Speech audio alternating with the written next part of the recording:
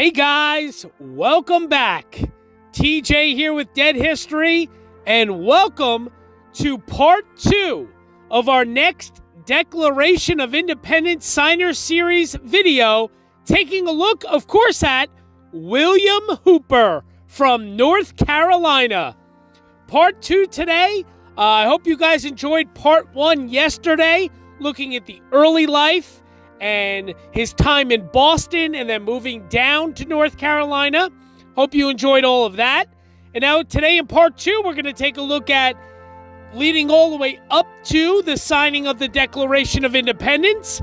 And then what did WilliamHooper do after that? After he signed the Declaration?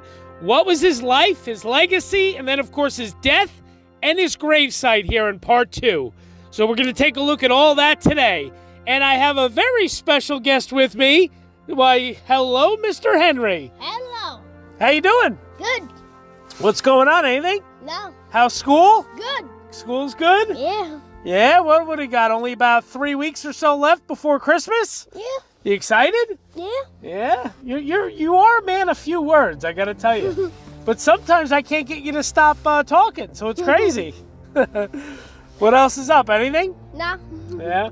Hey, guess what? You want to hear something cool? Yeah. So we're doing WilliamHooper this week, and he's our first signer from North Carolina. North Carolina. Our second signer from North Carolina next week is actually going to be a guy by the name of Joseph Hughes.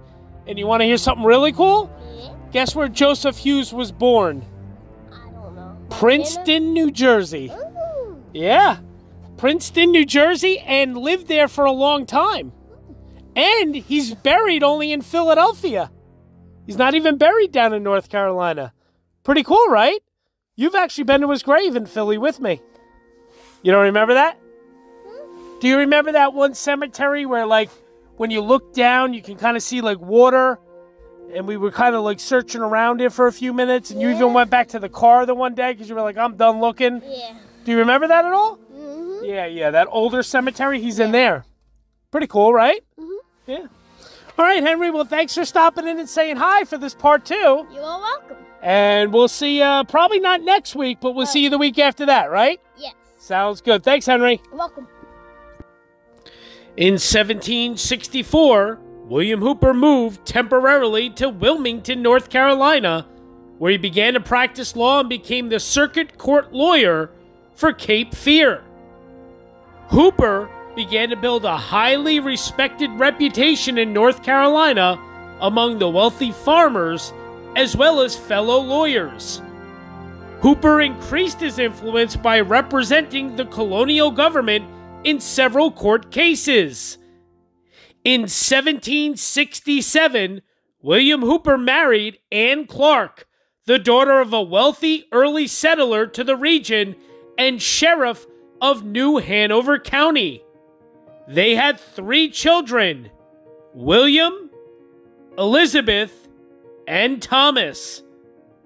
WilliamHooper moved quickly up the ranks, first in 1769 when he was appointed as deputy attorney of the Salisbury district, and then in 1770 when he was appointed deputy attorney general of North Carolina. Initially, WilliamHooper supported the British colonial government of North Carolina. As Deputy Attorney General in 1768, Hooper worked with colonial governor William Tryon. Yeah, William Tryon, I believe is his name. That's how you pronounce it. He worked with him to suppress a rebellious group known as the Regulators who participated in the War of the Regulation. The Regulators had been operating in North Carolina for some time, and in 1770, it was reported that the group dragged Hooper through the streets in Hillsborough during a riot. Hooper advised the Governor Tryon use as much force as was necessary to stamp out the rebels, and even accompanied the troops at the Battle of Almanance in 1771. He served in the province of North Carolina House of Burgesses in 1775. After marrying into a prominent North Carolina family, Hooper used his considerable personal and professional qualities to win election to the state legislature. He seemed solidly installed as a rising member of the ruling class. In late 1770, a backcountry rebellion broke out against the dominance of the eastern coastal aristocracy. This uprising, called the War of the Regulation, pitted unpropertied citizens from the western part of the colony against the landed gentry from the east. William Hooper, a loyalist then, fought against these regulators as a member of Governor Tryon's expedition in the spring of 1771. How drastically the picture was to change. As British oppression of the colonies increased, William Hooper became a leading defender of American rights. Both his and his wife's families remained loyalist, but Hooper eloquently advocated resistance. Surprisingly, perhaps many of the regulators, once bitter foes of the established authority, now aligned themselves with King George. Rebels and loyalists had switched sides. William Hooper suffered greatly from the war, frequently being forced to endure prolonged separations from his wife and children. On several occasions, he was forced to flee to avoid capture. His home and possessions in Wilmington were destroyed, and it was not until 1782 that he was able to rejoin his family permanently in their new residence at Hillsborough. And of course, just reading from a bunch of different sources, as I said, that I will be doing.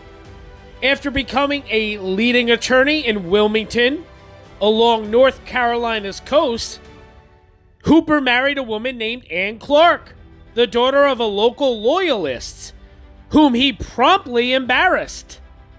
It's hard to shake one's upbringing. William Hooper may have been a radical, a rebel, and a patriot, but he would forever be an aristocrat.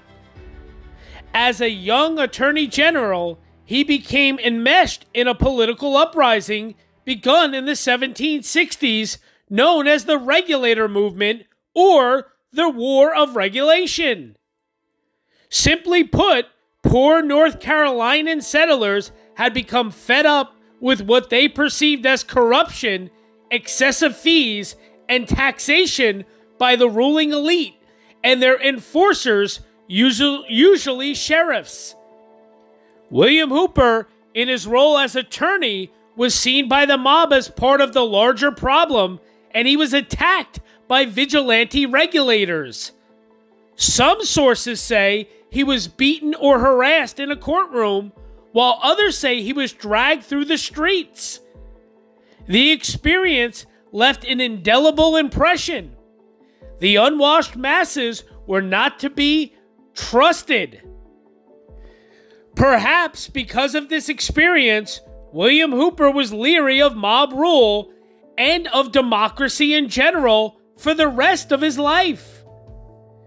Beginning about 1773, William Hooper wrote letters supporting the American cause and served on North Carolina's first provincial Congress, where he was highly regarded as a gifted spokesman for American rights. In April of 1774, a letter to his friend James Iredell, Hooper wrote, "The colonies are striding fast to independence and will, ere long, build an empire among the ruins of Great Britain, will adopt its constitution, purged of its impurities and from an experience of its defects, will guard against those evils which have wasted its vigor and brought it to an untimely end." This letter, thought to be the first prediction of American independence, is the reason William Hooper is dubbed the Prophet of Independence. He's also known as the Misunderstood Patriot. We will see why shortly. Hooper was elected to the Continental Congress in 1774 and served until 1777. Although he supported the Lee Resolution, William Hooper was away on business during the critical vote. He returned to Philadelphia in time to sign the famous document in August. He was the youngest North Carolina signer, only 34 years old. Another source here. In 1771, William Hooper was elected to the Assembly from the borough of Campbelltown, and by election from New Hanover County, he remained a member until the royal government was overthrown. He was on the Committee of Correspondence, and when the Boston Port Bill was passed, he led the movement to send relief. He also presided over the meeting which appointed a committee to call the first provincial Congress and was elected to all 5 of the Congresses. He did not attend the last one. By the first of these Congresses, he was elected to the Continental Congress, where he was on many committees and took part in the debates. As an orator, John Adams compared him with Richard Henry Lee and Patrick Henry. William Hooper was the leader of those against the new laws by the British Party for regulation of the courts of justice. He published a series of essays under the name of Hamden, which made the people aware of the importance of the issues of the times. His own fortune suffered because of the resulting suspension of all courts for over a year. In 1774, 75, and 76, he was a delegate to the Continental Congress. He was absent from the vote for independence on July 4th of 1776, but returned in time to sign the Declaration of Independence in August. William Hooper resigned his seat in the Continental Congress on April 29th of 1777. At the impending capture of Wilmington in 1782, Hooper was driven from his residence nearby. A house belonging to him was fired upon by a British vessel in the Cape Fear River. In 1782, Hooper went to Hillsborough. 2 years later, he was once again in the House of Commons. He was an advocate of the federal Constitution, and although he was defeated in his attempt to be a delegate to the Hillsborough Convention, he lived to see the Constitution ratified. In 1786, William Hooper was one of the federal judges who resolved the territorial rights of New York and Massachusetts. He continued to hold a distinguished place at the bar and the councils of North Carolina until his death. Now, what I think I'm going to do is read from that old source that I've always been reading from, the one that I believe was written back in the 1800s sometime. William Hooper became connected by marriage with Miss Anne Clark of Wilmington in that province. William Hooper now devoted himself with great zeal to his professional duties.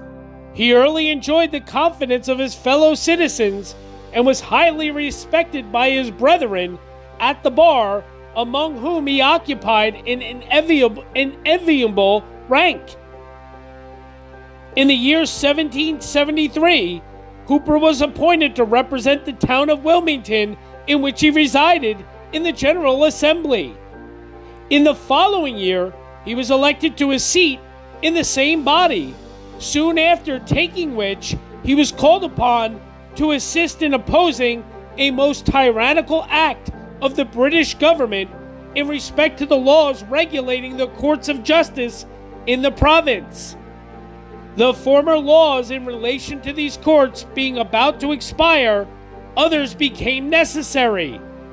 Accordingly, a bill was brought forward, the provisions of which were designed to regulate the courts as formerly. But the advocates of the British government took occasion to introduce a clause into the bill which was intended to exempt from attachment all species of property in North Carolina which belonged to non-residents. This bill, having passed the Senate and been approved of by the governor, was sent to the House of Representatives, where it met with a most spirited opposition. In this opposition, WilliamHooper took the lead. In strong and animated language, he set forth the injustice of this part of the bill and remonstrated against its passage by the House. In consequence of the measures which were pursued by the respective houses composing the General Assembly, the province was left for more than a year without a single court of law. Personally, to WilliamHooper, the issue of this business was highly injurious, since he was thus deprived of the practice of his profession upon which he depended for his support.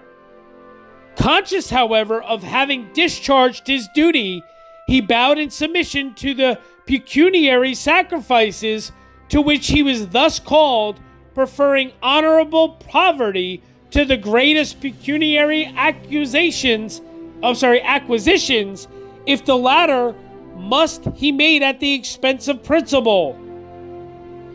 On August 25th, 1774, WilliamHooper was elected a delegate to the General Congress to be held at Philadelphia. Soon after taking his seat in this body, he was placed upon several important committees, and when occasion required, took a share in the animated discussions which were had on the various important subjects which came before them. On one occasion, and the first on which he addressed the House, it is said that he so entirely riveted the attention of the members by his bold and animated language that many expressed their wonder that such eloquence should flow forth from a member from North Carolina. In the following year, WilliamHooper was again appointed a delegate to serve in the Second General Congress, during whose session he was selected as the chairman of a committee appointed to report and address to the inhabitants of Jamaica. The drought was the production of his pen. It was characterized for great boldness and was eminently adapted to produce a strong impression upon the people for whom it was designed. In conclusion of the address, WilliamHooper used the following bold and animated language: that our petitions have been treated with disdain is now become the smallest part of our complaint. Ministerial insolence is lost in ministerial barbarity. It has been an exertion peculiarly ingenious, procured those very measures which it laid us under the hard necessity of pursuing, to be stigmatized in Parliament as rebellious. It has employed additional fleets and armies for the infamous purpose of compelling us to abandon them. It has plunged us all in all the horrors and calamities of a civil war. It has cost the treasure and blood of Britons, formerly shed and expended for far other ends, to be split and wasted in the design of spreading slavery over British America. It will not, however, accomplish its aim. In the worst of contingencies, a choice will still be left, which it never can prevent us from making. In January of 1776, WilliamHooper was appointed, with Dr. Franklin and Mr. Livingston, a committee to report to Congress a proper method of honoring the memory of General Montgomery, who had then recently fallen beneath the walls of Quebec. This committee, in their report, recommended the erection of a monument, which, while it expressed the respect and affection of the colonies, might record, for the benefit of future ages, the patriotic zeal and fidelity, enterprise, and perseverance of the hero, whose memory the monument was designed to celebrate. In compliance with the recommendation of this committee, a monument was afterwards erected by Congress in the city of New York. In the spring of 1776, the private business of WilliamHooper so greatly required his attention in North Carolina that he did not attend upon the sitting of Congress. He returned, however, in season to share in the honor of passing and publishing to the world the immortal Declaration of Independence. On December 20th of 1776, WilliamHooper was elected a delegate to Congress for the third time. The embarrassed situation of his private affairs, however, rendered his longer absence from Carolina inconsistent with his interests. Accordingly, in February of 1777, he relinquished his seat in Congress and not long after tendered to the General Assembly his resignation of the important trust. But although Hooper found it necessary to retire from this particular sphere of action, he was nevertheless usefully employed in Carolina. He was an ardent friend to his country, zealously attached to her rights, and ready to make every required personal sacrifice for her good. Nor, like many other patriots of the day, did he allow himself to indulge in despondency. While to others the prospect appeared dubious, he would always point to some brighter spots on the canvas, and upon these he delighted to dwell.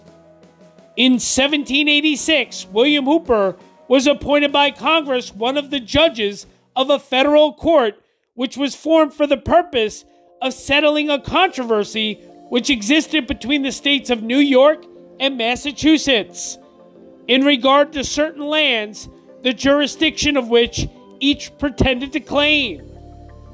The point at issue was of great importance, not only as it related to a considerable extent of territory, but in respect of the people of these two states, among whom great excitement prevailed on the subject.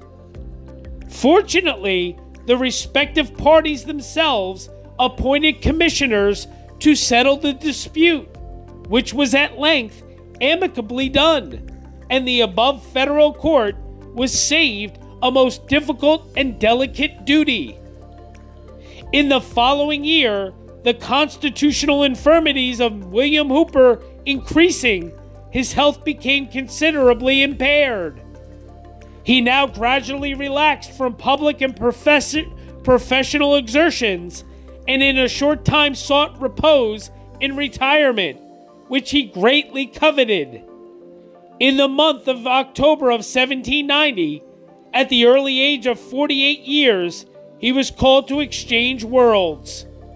He left a widow, 2 sons and a daughter, the last of whom only, it is believed, still lives. Again, this was written in the 1800s, clearly. In his person, WilliamHooper was of middle stature, well-formed, but of delicate and slender appearance. He carried a pleasing and intelligent countenance.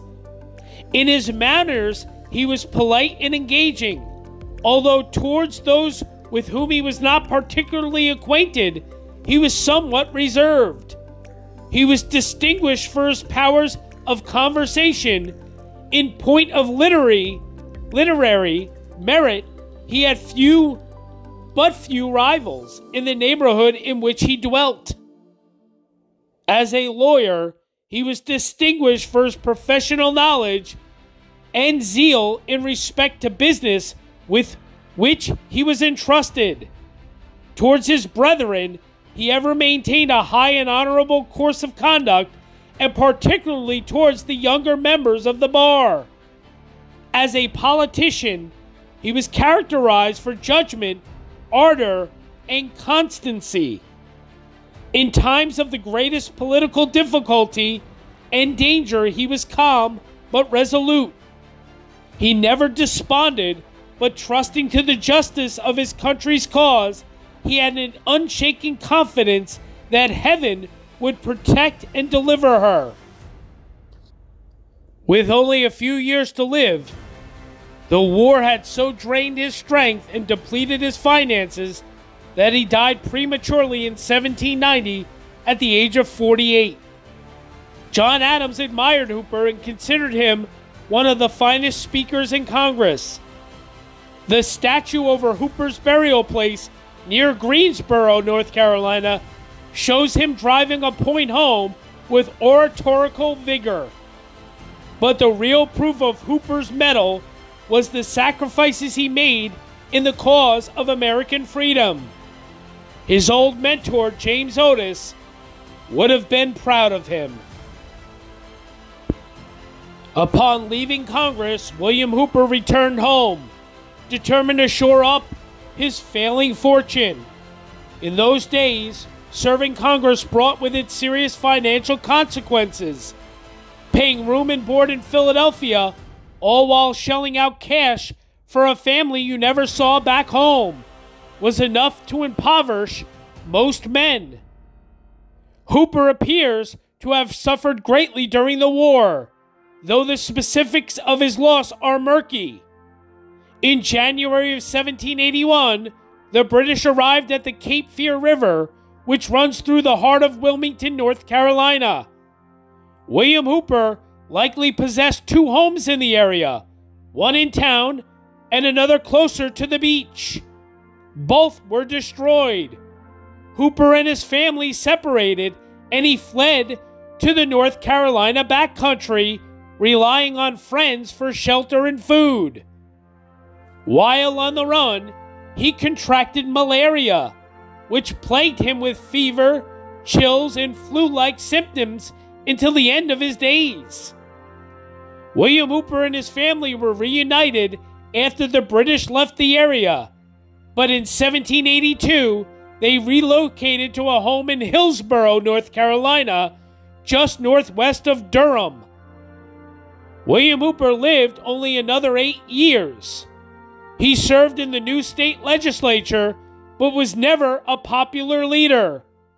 Lacking the common touch, he was an aloof politician who continued to fear democracy and the possibility that it might descend into mob rule. Loyalists hated him for his anti-British beliefs. Patriots hated him for blocking reprisals against loyalists. William Hooper also found himself arguing against his colleagues about the new U.S. Constitution and his belief in a strong federal government, a sentiment many of his fellow North Carolinians strongly opposed. Though he had signed the greatest document in the land, he was a distrusted and misunderstood patriot for the rest of his days. He lived just long enough to see the Constitution ratified. Sapped by illness, William Hooper died in Hillsborough at the age of 48.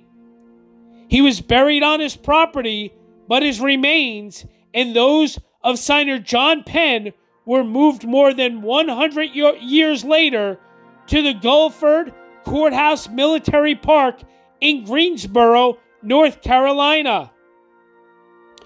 Theirs is a fine monument in a lovely park-like setting, though neither had anything to do with the battle fought there against the British in 1781. William Hooper was a handsome man, possessed of grace and a charming manner. He had a brilliant mind as well. He was essentially an aristocrat, cultivated, fearless, and aloof, except to those intimates whom he loved and who loved him. His home on Masonboro Sound near Wilmington, North Carolina, was called Finian. After the Revolution, his family was reunited, but much of his property had been destroyed. He was also very ill with malaria. He died on October 14th of 1790 at Hillsborough, North Carolina, and was buried in Hillsborough Town Cemetery. On April 24th of 1894, William Hooper's remains were reinterred under the Signers Monument, then under construction, in the Guilford Courthouse National Military Park near Greensboro, North Carolina. A bronze statue of Hooper was mounted upon the monument, which was dedicated on July 3rd of 1897. And a little bit about his genealogy. Of course, he was born on June 17th of 1742 in Boston, Massachusetts. He was the eldest child of the Reverend William Hooper. In 1767, William Hooper married Anne Clark. Their children were Richard, William, Thomas, and Elizabeth. And then it says here, Anne Clark was the daughter of Thomas Clark and Barbara Murray, early settlers of Wilmington, North Carolina, who had come from Boston, Massachusetts. And Anne Clark's brother was General Thomas Clark of the U.S. Army. William Hooper's support of the colonial governments began to erode, causing problems for him because of his past support of Governor Tryon. William Hooper had been labeled a loyalist, and therefore he was not immediately accepted by patriots. William Hooper eventually was elected to the North Carolina General Assembly in 1773, where he became an opponent to colonial attempts to pass laws that would regulate the provincial courts. This in turn helped to sour his reputation among loyalists. William Hooper recognized that independence was likely to occur and mentioned this in a letter to his friend James Iredell, saying the colonies were striding fast to independence and ere long will build an empire upon the ruins of Great Britain. During his time in the Assembly, Hooper slowly became a supporter of the American Revolution and independence. After the governor disbanded the Assembly, William Hooper helped to organize a new colonial assembly. And then, of course, we know this. Continental Congress, he was elected. Of course, we know all of that. 1777, because of continued financial concerns, Hooper resigned from Congress and returned to North Carolina to resume his law career. Throughout the Revolution, the British attempted to capture Hooper, and with his country home in Finian vulnerable to British attacks, Hooper moved his family away to Wilmington. 1781, the British captured Wilmington, to where Cornwallis and his forces fell back after the Battle of the Guilford Courthouse, and Hooper found himself separated from his family. In addition, the British burned his estates in both Finian and Wilmington, so William Hooper was forced to rely on friends for food and shelter during this time, as well as nursing him back to health when he contracted malaria. Finally, after nearly a year of separation, William Hooper was reunited with his family, and they settled in Hillsborough, where Hooper continued to work for the North Carolina Assembly till 1783. After the Revolution, William Hooper returned to his career in law, but he lost favor with the public because of his political stance. William Hooper fell in line with the Federalist Party because of his influential connections, his mistrust of the lower class, and his widely criticized soft dealings with loyalists, toward whom he was generally forgiving. This kind and fair treatment made some even label him a loyalist. William Hooper was again called to public service. We know this in 1786. Federal judge for the border dispute between New York and Massachusetts. That case was actually settled out of court. October 14, 1790, he did die. At the age of 48, he was laid to rest in the Presbyterian churchyard in Hillsborough, North Carolina, and then his remains were later reinterred at Gulliford Courthouse National Military Park. His home at Hillsborough, the Nash Hooper House, was declared a National Historic Landmark in 1971. It is located in the Hillsborough Historic District. So there's still a few accounts that I do want to read from. One of them is kind of lengthy, and it really goes into a lot of the real deep dive into, like, the British in that North Carolina area. So I might read some of that. I'm not sure yet. We kind of have gone over the basics of it, but I do want to read definitely from this. So here we go. On August 16th of 1767, William Hooper married at King's Chapel in Boston, Massachusetts, Anne Clark of New Hanover, North Carolina, the daughter of Barbara Murray and Thomas Clark Sr., late High Sheriff of New Hanover County. Anne was the sister of Thomas Clark Jr., who became a colonel and brigadier general in the Continental Army. It was the fortunate affluence of the Clark family that enabled the William Hoopers to survive the difficult years of the American Revolution. It was in 1773 when William Hooper purchased land for his home on Masonboro Sound, 8 miles below Wilmington. In 1774, he built his beach home and named it Finian. It is said that the Hoopers offered lavish hospitality to guests from far and wide, and Masonboro Sound provided pleasant surrounding for their 3 young children, William, Elizabeth, and Thomas. The Hoopers supposedly had 3 additional children that died while young: Aeneas Hooper and daughter Hooper. So there was a son and a daughter Hooper. Son Hooper and daughter Hooper. So apparently they died very young. His formal entry into political life came on January 25th of 1773, when he sat for the first time in the Provincial Congress Assembly as a representative for the Scots settlement of Campbelltown, later Fayetteville. So I have made the decision to read you guys from a couple of these sources that I feel are really, really, really good. Again, it's going to be a little lengthy, probably another like 20 minutes or so of this video, but it goes into like specific dates of some of the things that we've already discussed. I understand I'm going to be repeating some information, but this is much more detailed information than what I've already even given you in this episode. So I feel it's important to do so. So just wanted to preface it by saying that. So this is in regards to when William Hooper started his political career and basically jumped into politics. We just had mentioned that. The assembly meeting at New Bern lasted only 42 days, but Hooper became acquainted with such recognized provincial leaders as Samuel Johnston, Allen Jones, and John Harvey.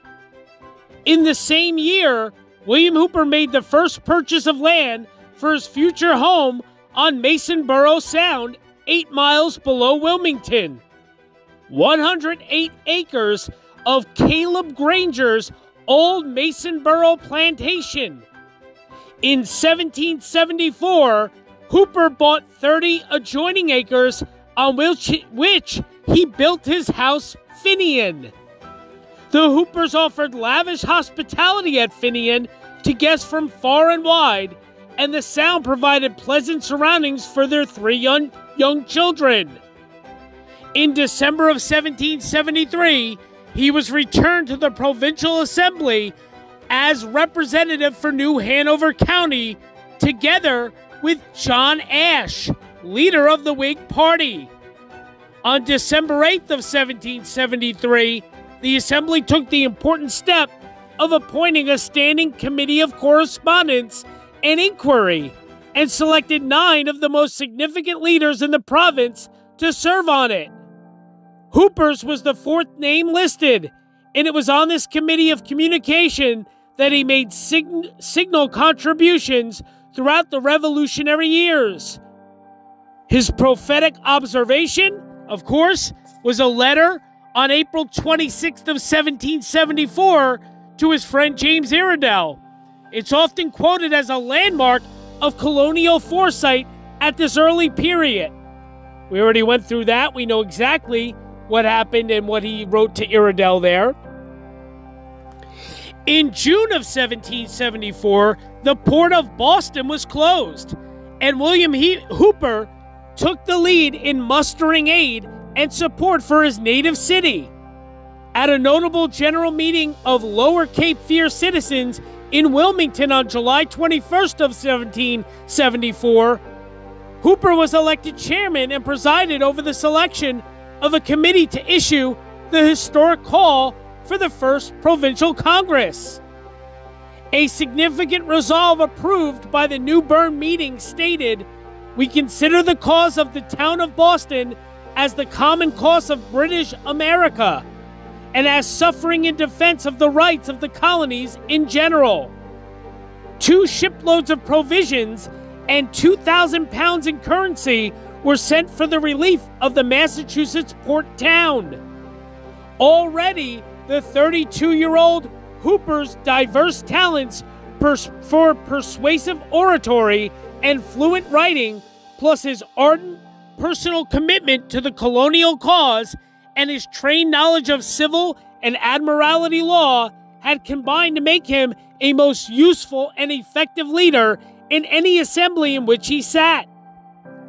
When the First Provincial Congress, the first such convention ever to meet without royal assent, duly convened in New Bern on August 25th through the 28th of 1774.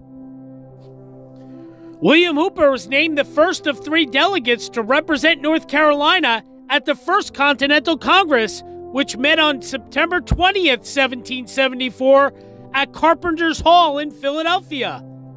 The other 2 envoys were Richard Caswell and Joseph Hughes.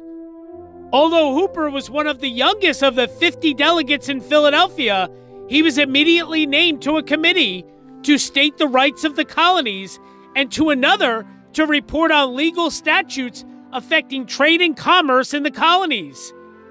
Richard Henry Lee, Patrick Henry, and William Hooper are the orators of the Congress, wrote John Adams. Back in Wilmington, William Hooper was named to the Wilmington Committee of Safety, formed on November 23rd of 1774. He could not, however, be present until December 30th of that year. There now began the steady, physically exhausting cross-country travel by horseback between Philadelphia and North Carolina that Hooper continued until the spring of 1777. Nearly all of his work in both places followed the same routine: long days of committee sessions and staggering amounts of correspondence, reports, and addresses to be written at night.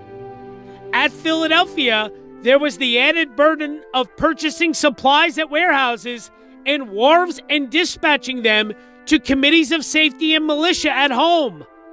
Moreover, yellow fever in Philadelphia and malaria in Wilmington were constant hazards. Before the close of 1776, William Hooper had attended 3 Continental Congresses, 4 Provincial Congresses. He did not attend the 5th in Halifax in November of 1776 because of the pressure of work in Philadelphia, and 4 provincial assemblies, besides meetings of the Wilmington Committee of Safety. Almost invariably, he was made chairman or member of any committee with important resolutions or addresses to compose. And some of the most significant statements of the Revolution, crystallizing public opinion, came either wholly or partially from his pen. At the lengthy Third Provincial Congress from August 20th to September 10th of 1775, which met for safety's sake far inland at Hillsborough, William Hooper was made chairman of a committee to prepare a test oath for the 184 delegates. Since the Battle of Lexington on April 19th, tension and alarm had been rampant. Hooper was appointed to a committee to prepare an explanatory address to the people of North Carolina and named chairman of another to prepare an address to the inhabitants of the British Empire. William Hooper alone composed the most important British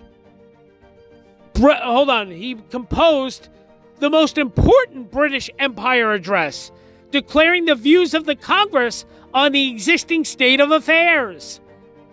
Besides other assignments, he was also one of a committee of 45 delegates to devise a temporary government for the province.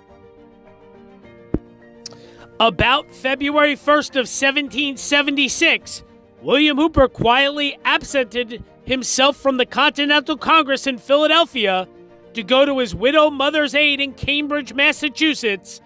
According to Joseph Hughes, Mrs. Hooper had only lately got out of Boston, and her patriot son was greatly alarmed for her safety. Still absent from Philadelphia a month later, William Hooper may have seized this opportunity to escort his mother to Milton, North Carolina, where she is said to have spent her later years. Her death date is unknown. The Fourth Provincial Congress convened at Halifax on April 4th of 1776, and William Hooper and John Penn, who had replaced Caswell, appeared on April 15th, 3 days after the passage of the Halifax Resolves. William Hooper was immediately made chairman of a committee to supply the province with ammunition and warlike stores, and he and Penn were added to a committee to produce a civil constitution and to another on secrecy, war, and intelligence.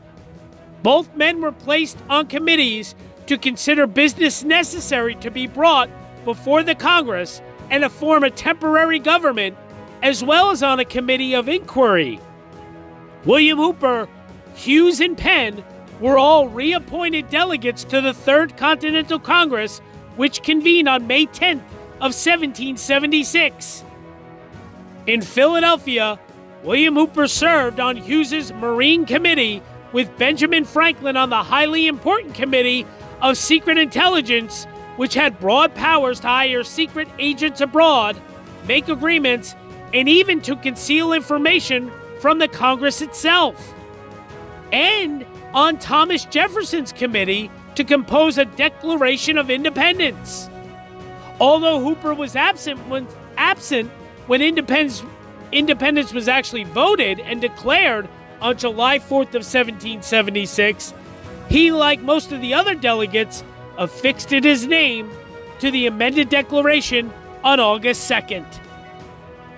For the rest of the year, William Hooper was concerned with committees for the regulation of the post office, the treasury, secret correspondence, admiralty courts, laws of capture, and the like. On December 22nd, he was appointed chairman of a committee with Hughes and Thomas Burke to devise a great seal for the new state of North Carolina. Early in 1777, Hooper and numerous other delegates were stricken with yellow fever. On February 4th, he secured permission to return to Wilmington to attend the General Assembly on April 8th, and on April 29th, he formally resigned his seat in the U.S. Congress. The situation of my own private affairs did not leave me a moment in suspense whether I should decline the honor intended me, he wrote to Robert Morris. He was succeeded by Cornelius Harnett and never again appeared on the national scene. William Hooper resumed his residence at Finian and his law practice in the newly opened courts, again riding the circuits with his friend Iredell as he had done before the Revolution. He attended the General Assembly of 1777, 78, 79, 80, and 81 as member for the borough of Wilmington, serving on numerous committees. When it appeared that Finian would not be safe from British men of war in Masonboro Sound, a house owned by Hooper 3 miles below Wilmington was burned and Finian was shelled. Hooper moved his family into the town. He himself at times seriously ill with malaria and his right arm badly swollen, became a fugitive from the British, going from friends' houses to friends' houses in the Windsor-Edenton area. On January 29th of 1781, Major James H. Craig's men took Wilmington, although the town was not evacuated until November. Then, an ailing Mrs. Hooper and 2 of her children were forced to flee by wagon to Hillsborough, where her brother, General Clark, found shelter for them. Finally, on April 10th of 1782, the reunited Hoopers purchased General Francis Nash's former home on West Tryon Street, still standing, and in 1972 named a National Historic Landmark. With his permanent removal to the backcountry, William Hooper was now entirely out of the mainstream of current events, both state and national. His election to the 1782 General Assembly as member for Wilmington was declared invalid, and in 1783 he suffered the first political loss of his career at the hands of Hillsborough tavern keeper Thomas Farmer, who defeated him for a seat in the General Assembly. One absorbing new interest developed, however.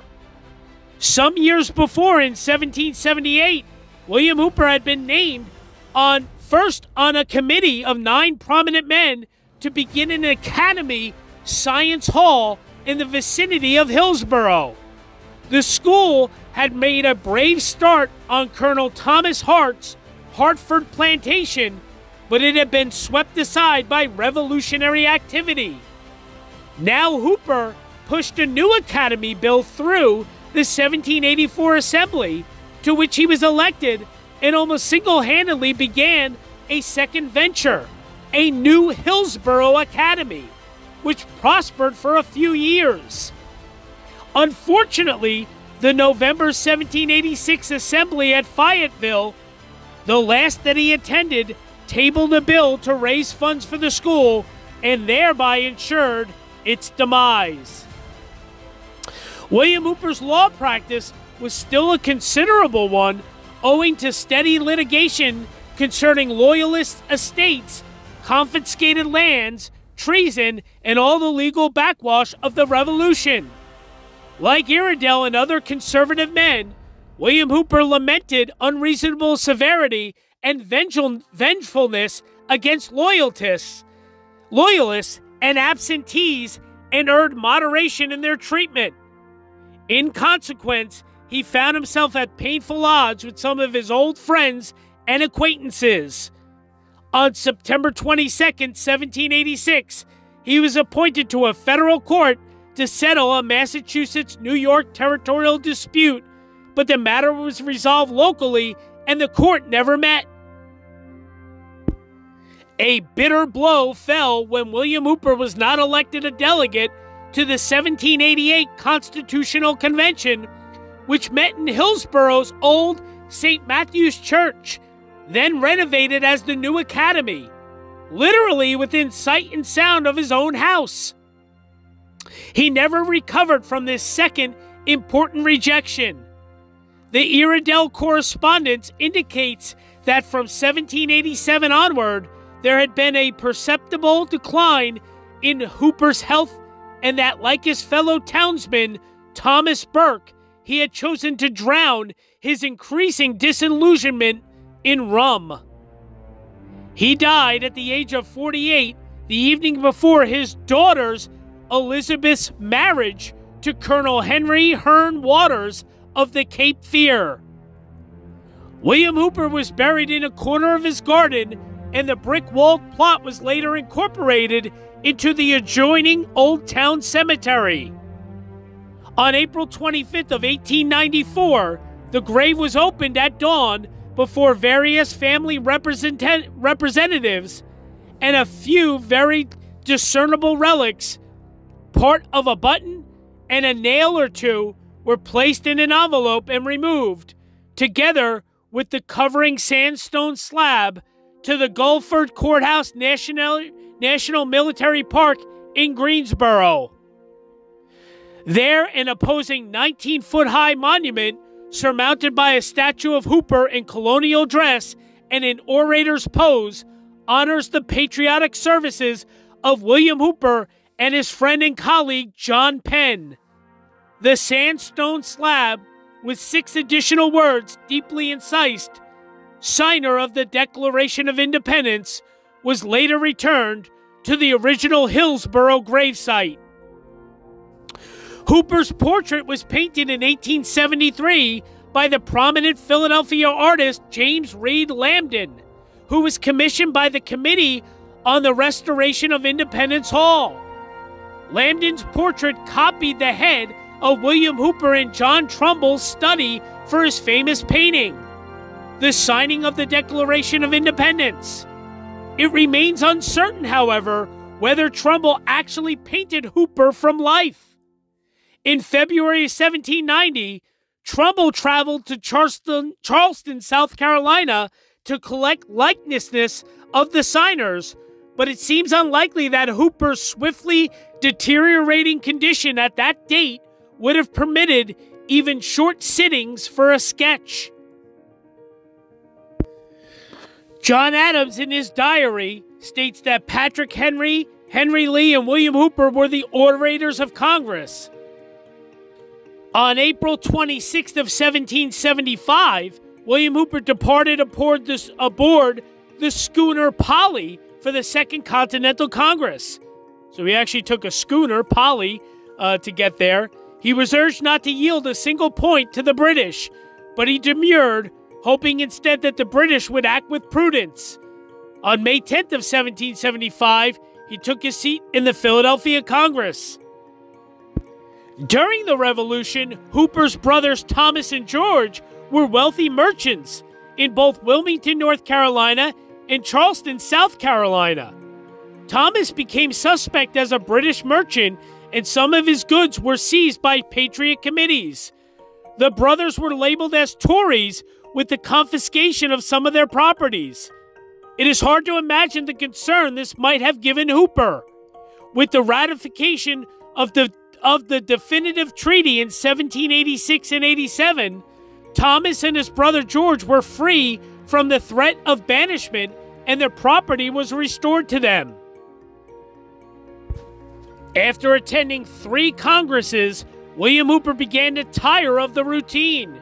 Concerning life in Congress, Hooper declared despondently, "I am weary of politics. It is a study that corrupts the human heart, degrades the idea of human nature, and drives men to the expedients that morality must condemn." And of course, one thing I did want to note is I bring it up, because it's an important topic to bring up, of course, and that is William Hooper and the issue of slavery.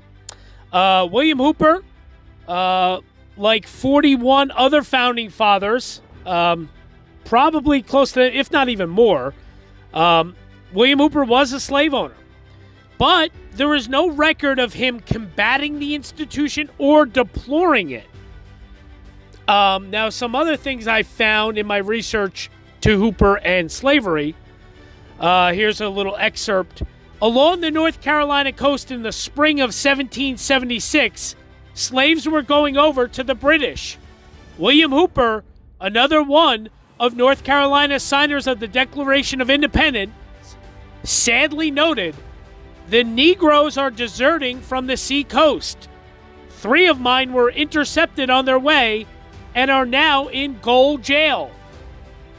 The muster rolls list of people in military units or on ships of British ships stationed off Cape Fear recorded the names of blacks who deserted from the rebels or fled for protection. When the British evacuated Wilmington in November of 1781, William Hooper's slaves acted in different ways. 3 of them left with the British. A 4th, Lavinia, went on board the fleet and much against her will was forced ashore by some of my friends and returned to me, Hooper explained. Lavinia's brother, John, however, resisted British bribes. Though offered clothes, money, and freedom, John refused to leave his master. He stole through British sentries and traveled 70 miles to rejoin the Hooper family. So that's just a little about what I could find regarding William Hooper and slavery. So he definitely was a slave owner, but there's just not a whole lot except for those couple excerpts that really get into, in real deep ways, about William Hooper and his, at least his thought and his opinion on slavery and the issue of slavery. So there you have it, guys. William Hooper, our first signer from the state of North Carolina, the misunderstood patriot, prophet of independence. I hope you enjoyed this look at William Hooper's life, legacy, and his death. He did die, as we know, in Hillsborough, North Carolina. And you're going to see in the bonus footage, I have visited his original gravesite at the Old Town Cemetery there in Hillsborough. And I, of course, have visited his current gravesite, which is at that Gulliford National Military Park in North Carolina. So, you're going to see my pictures from the Hillsborough Old Town Cemetery, the original grave, and then, of course, from the Gulliford National Military Park in Greensboro, North Carolina. You're going to see all my pictures from that stuff. And that's pretty much it. I might add the Hooper Nash House, which is in, I believe that's in Wilmington. I did not visit that, just so everyone knows. The Hooper Nash House is not something that I visited, so any of the photos that you see will be stock photos. That's actually in Hillsborough. I said Wilmington. It's actually in Hillsborough, the Nash Hooper House. So I will show you pictures of that in bonus footage, but I have never actually been there. Those are all stock photos that I'm showing you in the bonus footage. So there you go, guys. Next week, stay tuned for our second North Carolina signer, Joseph Hughes. He'll be next week. Hope you enjoyed this. I certainly did. Thank you for everything, all the subscribes, the likes, the comments, the questions, all of it. Keep it coming. And we will see you next week for our next Declaration of Independence Signer Series installment. Thanks so much, guys. See you next week. Bye-bye now.